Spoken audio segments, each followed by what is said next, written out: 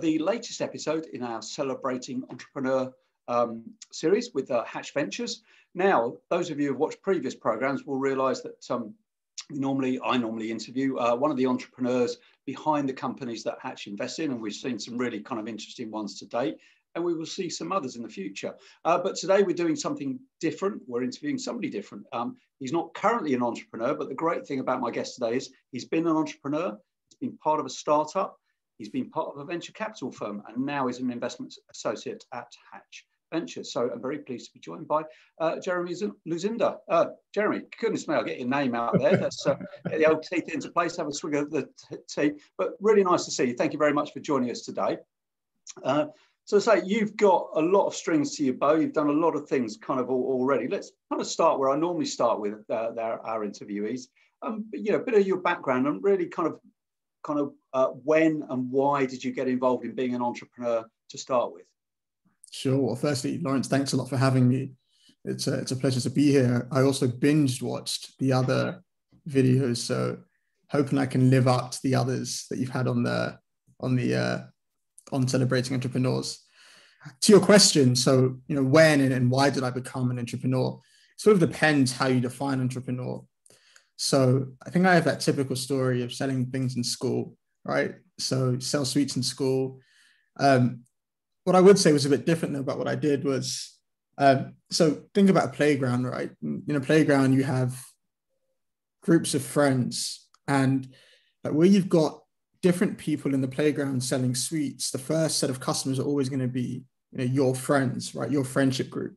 But I sort of understood that and worked out that if I could get other people selling for me within my year group, but from different friendship groups, instead of me having to compete with another person also selling sweets and trying to sell to their group of friends, maybe I could empower them by sort of buying all the stock, giving it to them before school. They would sell it to their friendship groups. And that way I was sort of growing via channel sales, as you would call it now, but back then I didn't know. And that kind of grew. So I got other people in other year groups selling for me as well. And I never saved any of the cash, unfortunately, but it was a great experience. One of my friends managed to save all his cash, and to this day, he used it as seed money for one of his businesses. That business is now doing £1 million in ARR. He left his role at Google and he's flying now. So one of my regrets, but it was a great experience. In terms of why I became an entrepreneur, though, it's a tough question, really. So my dad started his own accountancy firm, and I guess it's that saying, like father, like son, right? I sort of wanted to impress my dad, and my dad is someone that loves business. And so I think for me, the natural thing for me to do was play football because he loved football, but then also sort of start a business, start doing things to make money. And I love the idea of creating value, making my own money, buying things I wanted. I didn't really get much pocket money growing up, so I sort of used the money that I was making from selling stuff to buy the latest clothes, buy the latest games. I'd go to a Wendy market and buy, knockoff Hollister polo tops and Adidas jumpers, and then sell those at school and tell a white lie about how I have family friends who own a store and how it's gear they couldn't shift. They're asking me to shift it. And I was just looking for different ways to make money, and I loved it. And then that sort of led on to a career of entrepreneurship, and then now being a VC investor. So that's a great story. So I think it's kind of fair to say this sort of entrepreneurship is almost in your genes, isn't it? If you sort of inherited it from your sort of father. And I think, one of the common things that we kind of hear from our entrepreneurs, the ones that Haatch are invested in, they often have started young, and I think selling things in the sort of playground has been, is something that a lot of people seem to get into kind of very early. Now, I know one of the first experiences that you kind of had as kind of being part of kind of what it was a sort of startup, an exciting business. It was one that the Gates Foundation, so Bill Gates sort of kind of backed. So the Sure Chill company. So kind of how do you get from selling sweets in the playgrounds as a youngster, going to Wembley Market in North London, for those who don't know, which is kind of, there's quite a lot of not entirely authentic gear there, but it's a good price. So I absolutely get where you're coming from. To kind of working for a business, being part of a business that was backed by, somebody like Bill Gates? Story. Wow. So look, I sort of did my A-levels, went to university. While at university, I realized that I knew how to put suits together. So I mentioned before that when I was selling suits in school, I'd use that money to buy clothes. Now, I'd probably brand myself as a man of style. I like to dress well back in the day, not so much now, as you can see. But I used to like dressing well. And in sixth form, we had to wear suits in sixth form. And I didn't really have a lot of money. So what I would do is go and buy separate, so individual garments. So maybe a blazer from one place, a pair of trousers from somewhere else, and a shirt from somewhere else. I'd buy them cheap on sale. And I sort of had to work out how to put them together because, well, you had to look good, right? So by doing that over the course of 2 years, I sort of realized how to put individual pieces together well. So a stylist would call it color coordination and sort of making something look good. But I realized I could do it quite well and on a pretty good budget. So while at university, I thought, well, look, people like what I wear, and people actually a lot of the time think that what I wear is much more expensive than it actually is. Well, what if I could buy individual pieces from different retailers, put it together and sell the entire outfit, but obviously at a much higher markup. And so I found this suit, these individual pieces, put it together. The whole thing cost me about maybe like 80, 90 pounds, but I sold it for 300 pounds, and I sold about 20 of those, created a website, got some models from university. I found a barber shop close to where my church was. I sort of told them, hey, would you mind if I took some shots inside of your barbershop in exchange for photos that we would take of your barbershop, and you could put those on your Facebook page. They obliged. So anyway, I ended up selling these suits and made a bit of money from it. And then I thought, well, actually, I can do this. I can create a business out of this. And I went and raised about 100 grand. I was going to drop out of university. My parents, unfortunately, were against the idea, and they told me to crack on with school. So I sort of parked the idea. I had the cash in the bank, finished university, graduated. But then I sort of lost momentum, and I didn't know what I wanted to do after university, but I sort of knew that I didn't want to go down the whole banking route. Long story short, I ended up joining a small suits company called Charles Tyrwhitt, right? And the idea was, look, Jeremy, if you can work retail and understand a problem, like a deeper problem, right? Not just creating outfits made up of individual bits and just making money, but an actual problem that you can go out and solve with this cash you now have. And so I worked at Charles Tyrwhitt on the ground, on the shop floor, doing 5-day, 6-day shifts if I could, because I was trying to pick up as many hours as possible just to find the problem, right? And they give you this onboarding gear, and it sort of breaks down the business of Charles Tyrwhitt. And I remember just studying that and highlighting it. And then I realized that, well, Charles Tyrwhitt makes all their money from shirts. That's the core of their business. And then you've got the adjacent markets where you've got suits and ties and whatever. But anyway, I thought, okay, great. I understand this market. Now what am I going to do next? I still haven't worked out a problem. And there was this business called The Drop who were doing something very similar to what I wanted to do. And so I ended up turning up to the office, demanded a meeting with the CEO. He ended up offering me a COO position. And I joined there. We went on and raised about £1 million from Forward Partners, The Garage, Soho, Founders Factory, a few angel investors. Did that for about 18 months. Really, really interesting experience, because you can only imagine just graduating from uni to now, being chief operating officer. I've got a customer service team that I'm managing. We've got a logistics network across 3 continents. We're trying to service our customers. Meeting with Sir John Hegarty, founder of BBH. I was meeting with him every 2 weeks for brand council meetings, speaking with Tom Teichmann, first investor in lastminute.com and made.com and on the highstreet.com. Brilliant experience. But then we couldn't get the metrics to get to Series A. And at that point, sort of the business started dying down. And then I got really interested in tech across Africa. And the investors at that company, The Drop, thought that I did a brilliant job. And when I said that I wanted to go and build something across Africa, at this point, I'd handed in my notice at The Drop. I'd served my 6 months notice period. And now I was ready to just sort of move over somewhere on the continent. The Garage Soho had just put £5 million into this energy company out of nowhere, and they were looking to expand across Africa. And so Sir John Hegarty emailed the CEO and was like, hey, I think you should speak to this guy. You're looking for a managing director. I spoke with the CEO and he ended up offering me an MD position, managing their expansion across Africa. And that's how I ended up at Churchill. Wow. What a story. What a story. And for those who, sort of have not heard of the Churchill, there's a nice little kind of video online. I think when the company was featured on the One programme on sort of BBC One. And for those of you who don't go and look, it's a brilliant idea which kind of keeps vaccines cool in kind of far-flung places such as parts of Africa where there isn't access to electricity. And I think we all know the sort of the problems with keeping vaccines in a kind of good condition, particularly as we're kind of living through the pandemic. So Jeremy, over the sort of course of that kind of period in your life, you had some successes and you had some disappointments. I think that's probably the reasonable way of sort of describing it. We all kind of learn from these experiences. What did you take out of them, and how did that sort of feed into kind of what you did after the sort of the Churchill company? Failures. You learn a lot, right? You really do learn a lot from them, and they're painful, but I do think that they're a requisite of growth. So at the drop, I mean, not raising enough, not sort of getting the metrics to get to Series A was painful, right? Because I think what was most painful about that experience was I just graduated and you're sort of high on life, right?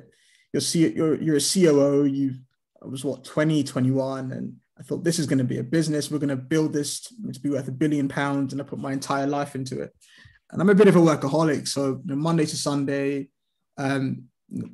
late evenings, most mates are going out and sort of drinking, and the business didn't work, right? And it was painful, really, really painful. Now, one of the lessons that came out of that experience, I think the first one was probably this whole idea of just listening to customers. So we were essentially creating on-demand clothing, right? So imagine, Lawrence, you find a suit on Instagram or social media and you think it looks great. And you'd like to have that suit recreated, but you'd like it to fit you perfectly. And so you'd send us this picture and we'd make the suit for you. Now, about 80% of our business was coming from users that needed suits for their weddings. But we had investors at the time who sort of didn't want to invest in a seasonal business. They wanted a business that could sort of work throughout the year. And so they were pushing us to expand into the work market, right? Suits for work. But it just never stuck, right? And we were getting a lot of pull from the market for weddings. And until this day, I remember telling the CEO and sort of the CTO at the time, look, guys, this is what the market's telling us it wants. Why not look at expanding to a different geography in the winter months where maybe in the UK, the wedding market isn't as big, but maybe looking at the States or somewhere else where in the winter, weddings are a thing, right? Instead of trying to create an entirely new market where there is an organic pull already there. And because we were trying to sort of service suits for work and suits for weddings, we never really had a core focus. And going from the drop to go into Churchill, I sort of realized that, and it was the same problem at Churchill, it was this idea of focus. Who's your customer? What's our business model? What do we do and what don't we do? And being very, very strict about that. It's definitely something that I look for now in companies that, we look to invest in, right? It's so easy at the earlier stages to sort of want to be all things to every customer, because when you're early, you just want to get revenue through the door and get traction, right? But it's very, very important to be focused. I think that's one of the main things. I mean, there are like smaller things that you learn just from sort of being in that sort of position of building a business. For example, if I had to name some, I'd probably say, I'm just trying to think off the top of my head, just general things like, I don't know, knowing which investors to bring on, which investors not to bring on, knowing the type of funding you want to bring into your business and at what stage. knowing your key metrics and defining those as well. I mean, that's so important. I mean, when I joined Churchill, I don't think at the time we sort of knew what our OKRs were, right?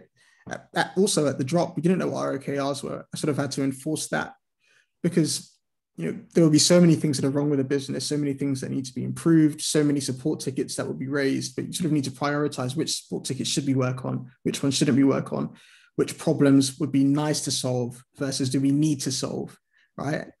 And that sort of comes, you sort of work out which ones you need to prioritize based off of those OKRs, right? Yeah, those are things.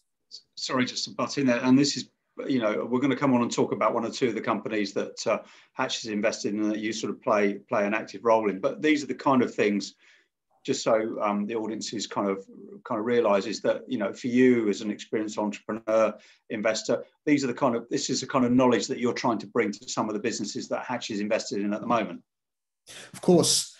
I mean, a lot of the founders that come to us, some of them, for example, may have massive domain experience, but don't have exposure to really being at the earliest stages of a startup, in particular, a technology startup, right? Which sort of has to grow at a fast pace. And that dictates, right, how you the decisions you make and how you operate entirely, right? Being in an early stage technology company, you need to sort of have an open mind. You need to iterate. You need to test. You need to speak to users often. You need to be open-minded. You sort of need to work from first principles as well. So, don't go into something with your own definition for how things should be, but instead be open-minded and listen to the market. Right? Those are all things that I think definitely, I support founders with. I mean, even some small things like, we have one portfolio company that maybe they had a couple of issues with the product, right? And from a founder's perspective, you want everything about your product to be perfect, and rightly so, right? It's your baby. You've invested so much time and sweat equity into it, but not every problem requires solving today. Right? You need to think about what's consequential, right? And what's really, really important to the next stage of growth. And giving founders that perspective from my own personal experience, that saying, look, this, I agree, is a problem, but it doesn't need to be solved today. Let's raise a support ticket, let's put it to the side, and let's focus on this bigger problem, right, which is going to help move things further a lot more by the time you get to, for your next stage of funding or for your next stage of growth. Now, as I said at the outset, you kind of had a stint at a venture capital firm, rather, sort of Playfair. What what did you do there, and perhaps again, what do you kind of learn that you kind of again beginning to share with some of the Haatch investee companies? Wow, yeah, Playfair was a trial by fire experience for sure. Very, very interesting because although my career has been quite short, I sort of been a founder and then been a director at this company. Shortshire, we'd raised about £10 million at that point. We had about 50 people in the team, which is probably bigger than most of our portfolio companies. And then to join Playfair and sit on the other side of the table as an investor, right? Now, Playfair is very different to Haatch. So Playfair, you've got, a really strong investment team. You've got Playfair have a great portfolio, but what's sort of different about Playfair is that Playfair doesn't have investors that have built and sold their own businesses before, which I think is something that's very different to Haatch. It's very unique to Haatch, right? So at Playfair, a lot of my role was sourcing companies, supporting portfolio companies, building relationships with other investors. Because, deal flow will come organically. So people will put in applications, send us their decks. They want our investment. But equally, there are also other investors that need to syndicate deals. Seldom do, one fund take up the entire fundraising round. And so they'll often need to syndicate. And when they are looking for people to syndicate, or funds to syndicate with, they'll go to that fund that is top of mind for whatever reason. And part of my role was also making sure that we were top of mind for a lot of those top deals. So speaking with those investors, building good relationships with them. And that was largely my role. I mean, we supporting portfolio companies, particularly on the product side as well, just given my experience building a consumer business, helping them strategize growth in particular. So looking at, what their CPAs are, whether those unit economics are sustainable in the long term or not, what we need to work on, looking at the different channels of growth as well, the different ways that we can harness those growth channels, doing deep dives into those for our portfolio companies and with their founders. That was largely my role. So sourcing, sort of supporting the portfolio, and also just building our reputation. And that kind of naturally brings us to kind of Haatch. And I think you've partly answered my next question, which is kind of what attracted you to Haatch. And I think really from what you were saying, it's the element that the partners at Haatch have all have been and actually are, successful entrepreneurs. They've kind of done it from the ground up in the way that you experienced things in the early part of your career. Exactly. I think what you're seeing at the moment across the UK, even across the States, is that you're seeing a lot more cash in the market. Particularly in the UK, I mean, just 2 weeks ago, there was a company in the Times called Dispatch. A16Z led their £10 million round. I mean, what's A16Z doing in the UK? They're a Silicon Valley based fund. What are they doing here? What are they doing leading a £10 million raise, in London, right? There's so much cash in the market. And for those top founders, they can get money from anywhere. I mean, these days you can go and you can do like revenue-based financing where you sort of don't even need to dilute yourself to raise cash. But what's most important now because of that is value add, right? What founders are looking for are VCs that can support them practically. Now, what does practical support look like from a VC for a founder? Now, at the earliest stage, firstly, it's going to be strategy. Now, and this is where I think my value sort of comes in. Having been at Playfair, let's take our SCIS fund. We're investing at pre-seed. Playfair normally comes in at seed, and other funds like Playfair come in at seed. So having been at Playfair, and I probably saw about 3,000 companies in my time at Playfair. It was quite aggressive. I've sort of refined my own process, right? Because I've been that person at the next stage, that sourcing companies and looking at the companies that we should be investing in, I sort of have an understanding of what the companies at the pre-seed stage should have to really excite those funds at the next stage.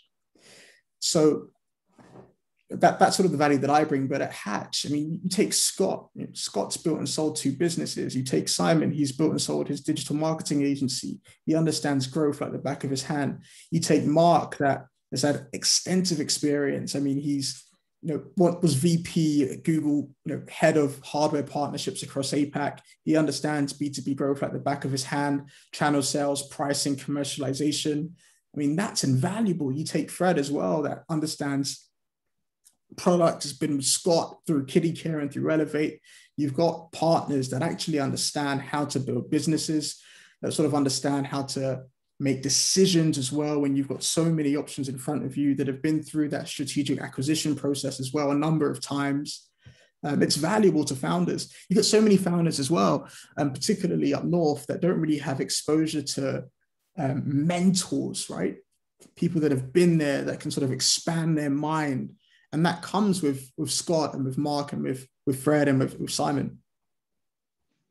Lovely. Well done. You passed your first test of your early period at Haatch. You remember the names of all the important people. So that's well done. Good start. But kind of more seriously, I know obviously kind of issues that a lot of people are interested in deal flow. So how does deal flow sort of come through? I mean, obviously, you explained your experience at Playfair, sort of, seeing maybe 2,000 or 3,000 companies, which is an extraordinary number. I can't even get my head around that. For a firm like Haatch, which is, smaller in size currently, how does deal flow kind of come to you all? And then perhaps talk about 1 or 2 of the businesses that you've been involved with in the last few months since you joined the company. Of course. So in terms of deals, I think it's fair to say that Haatch is reaching this stage in the market now where we've sort of done really well with our EIS fund, and we've partnered with great companies, with great funds, right?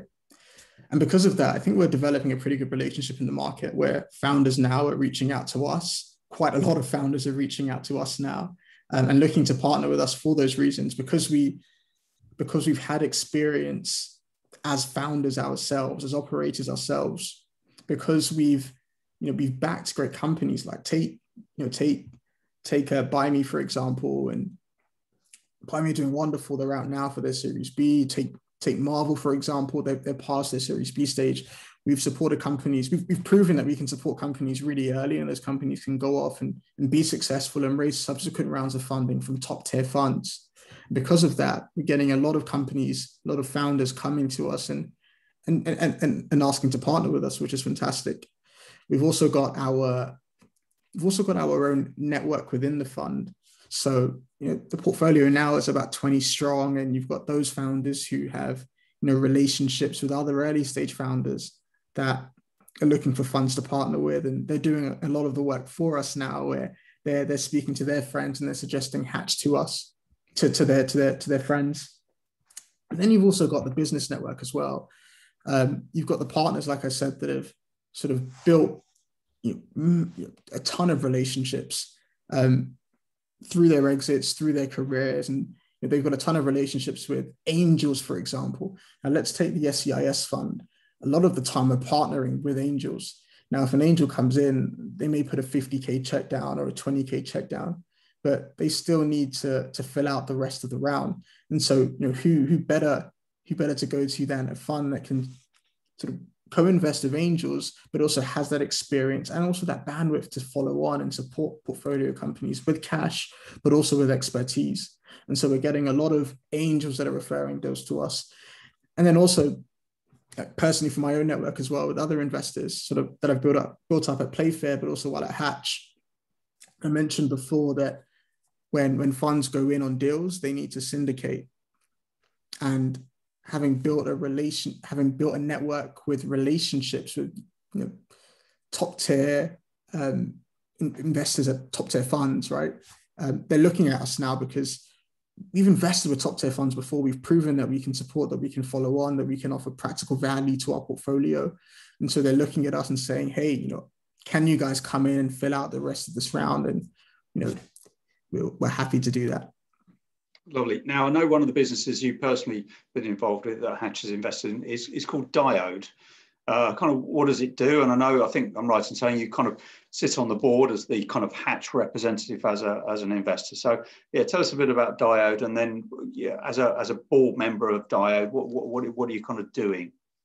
Sure. So what's great about Diode actually is, so we have an open pitch us form on the website where we encourage founders to reach out to us. So we're massively accessible. And that was something that I was keen to introduce from the moment I joined. So Diode actually came to us organically. They reached out to us through the open pitch us form. And they were the first company to have gone through the entire process and we invested in them. So that's fantastic. So Diode, so they're in the electric vehicle space. So at the moment, you've got entire fleets that are transitioning to electric vehicles from petrol and diesel, partly inspired by or motivated by the government's mandate that all new vehicles by 2030 have to be electric. Now, what Diode do is essentially they're web-based software that works with vehicle leasing partners to assess employers, employees, or customers' suitability towards EV, and then helps them with procuring charging infrastructure. Now, I mean, the reason why I'm so excited about Diode, I mean, there are a few reasons, but let me sort of break it down. So firstly, with Diode, I think a lot of investors are overlooking EV, largely because in their mind, it's not a hot market at the moment, right? It's still pretty early, right? Also, people think it's quite early. But what they don't recognize is that EVs are here, it's happening. Just last year, if you look at the Nordics, 75% of all new vehicles purchased were EVs, right? And it's exciting because let's take the UK, even considering the pandemic where, the entire car market sort of saw a massive decrease. For the first time ever, Europe was the largest EV market across the globe. They were bigger than China, which is insane. Not only that, but you've got a healthy M&A and an exit market. So you've got PodPoint that have been acquired. You've got Greenlots that have been acquired. You've got M&A from BP, Shell, EDF. Those big energy companies are buying companies up. You've got precedents in this market, right? Given the fact that it is so small, you've got so much M&A activity.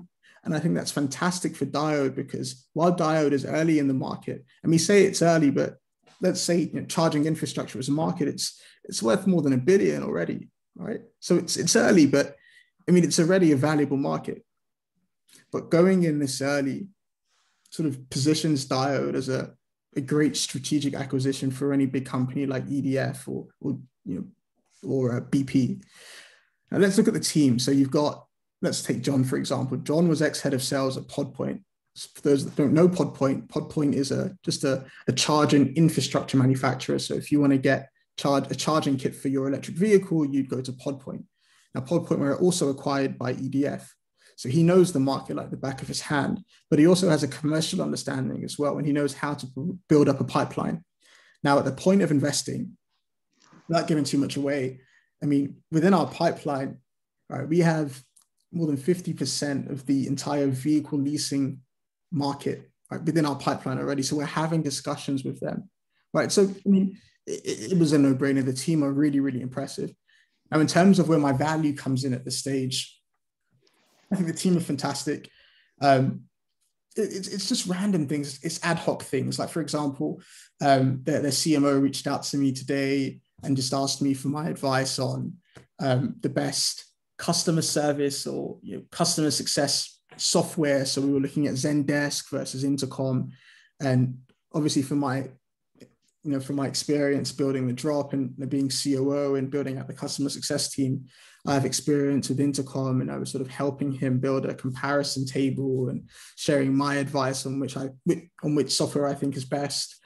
But then also it's about fundraising. So the way I see a CEO's position is you have two responsibilities. Firstly, hire talent.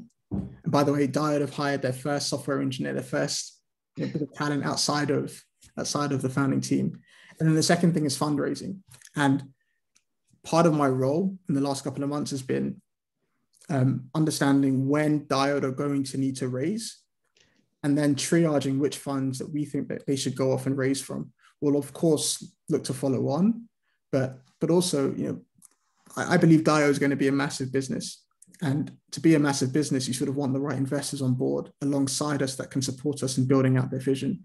And the way I see it is you don't go to those investors at the point that you need the cash. You sort of start building that relationship now. And so we've just closed the round, but we've created a list of VCs and potential investors that we think can support us in the next round of funding. And I'm getting John and the team to speak to them. And that's sort of what my responsibilities are. It's just sort of managing ad hoc and also supporting them with fundraising and sort of setting their KPIs, helping them with hiring and that sort of stuff. Fantastic. Now, let's just talk about a couple more things. You've been very involved in the SEIS. So the first seed EIS that Haatch has done sort of to date, I think, that they've made available to the advisor kind of market. How's that gone? Any investments that's been made already that you can share with us? Sure.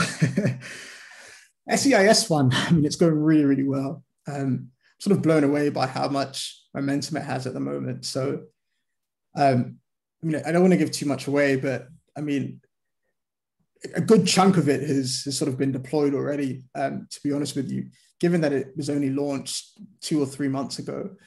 We've announced 3 deals so far. So Diode was the first one. BetMate was the second. So BetMate is pretty much as a betting platform. But what's exciting about BetMate is that think any network that, any network that you can think of, take esports, for example. At the moment, you sort of play games against friends. You've got Twitch as a market where you can watch people play games as well. And Twitch is a massive business. It's the largest video streaming platform across the globe. But what if you can augment the interactivity and engagement through allowing players to bet against each other, friends to bet against each other on that same game, right? You're creating an entirely new market. Right? Not only that, but you're also you're completely revolutionizing the engagement and the interactivity and the entire experience. And that's pretty much what BetMate are doing. So they're starting off with the Euros, but beyond that, they're looking at different games, different networks, existing proven networks, popular networks, where they can sort of take their technology and improve the peer-to-peer experience through allowing friends to bet against each other. And then the third company is Orbital. And Orbital is almost like a distance-based audio environment. So at the moment, remote work is ubiquitous. Lawrence, you and I were in different locations, and organizations are going this way as well. But how do you maintain engagement and collaboration in a fully remote workforce? And what Orbital have done is they've created this metaverse, this digital replication of an office environment where people can be in their own offices on this platform, right? And instead of having to organize 30-minute Zoom meetings, you can literally just pop into somebody's office. It's amazing, right? It sort of takes collaboration back to where it was at pre-COVID, but it probably even accelerates it, because now you can integrate with different tools like Miro for whiteboards and Slack for communication and all these other different things that are part of the stack. Really brilliant team as well. Ashley, great product experience. Tom's also built a VC-backed business before, reached Series A and beyond. So he has experience building out a team, building out architecture for a fast-growing startup. So those are the first three investments. We've got maybe, I think, seven others in the pipeline about that we've issued term sheets to, and that we're excited to work with, and they're sort of going through legals now. So things are going really, really well. The momentum actually it's a lot. It's a lot. I mean, we were talking about the next fund and what comes next. And I mean, the opportunities are endless. And I think I'm really excited just from this fund, just to see the current cohort of investors, of portfolio companies, from this first SEIS fund go on to raise much bigger rounds from great VCs, for us to follow on as much as we can as well. And for them really to just continue to grow much further than where they are now. Now, we're just kind of coming up to the end. So I'm going to ask you perhaps the most difficult question. If you'd actually managed to save any of that money that you made in the playground, rather than sort of kind of spending it on clothes, I can't believe you were that sort of profligate in your younger age. But if you had been, and you're kind of looking now at what sort of Haatch has currently kind of got out there in the market, the EIS, the CDIS we just talked about, or perhaps the growth fund, where would you be tempted to put a bit of that hard-earned playground cash? Are you talking about like between the three different funds, or are you talking about? Yeah, I mean, would you spread across all three of them, or would you plumb for one of them, particularly based on how excited you are about some of the existing companies you've shared with us in the SEIS? It's a tough call. I think the point that I'd make is that I just give the money to Haatch. So whether it's the SEIS or EIS, while we've been focused on SEIS, I think we've also made some really, really great EIS investments as well, which we'll announce in the next few months. Really, I'm not sure if I can say this, but yeah, I just sort of give it to Haatch, give it to the team, and we deploy it. But honestly, I think we've got a great portfolio from an SEIS perspective and also an EIS perspective. And I'm excited for April to come next year and for us to launch another fund, but also just to see what happens with our existing portfolio companies that we've invested in from our SEIS fund and also from our latest EIS fund. Well, Jeremy, I really enjoyed talking to you. Thank you very much for sort of sharing your time so generously today, and sharing some of the companies as well. And it looks like I reckon you're going to have to go through this again with me in a few months' time, and we can talk about a few more of the businesses that once those term sheets are able to become public. But for now, thank you very much for your time.